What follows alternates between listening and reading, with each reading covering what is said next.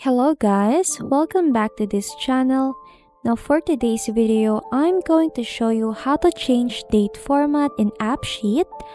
Now first, what you're going to do is to select the column of the date that you want to change and then click on the three dots.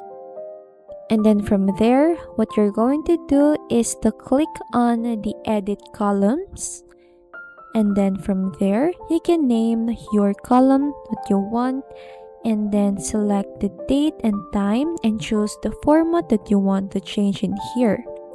After that, click on Save button and click on Yes. And then as you can see, it will change the format of our date and time.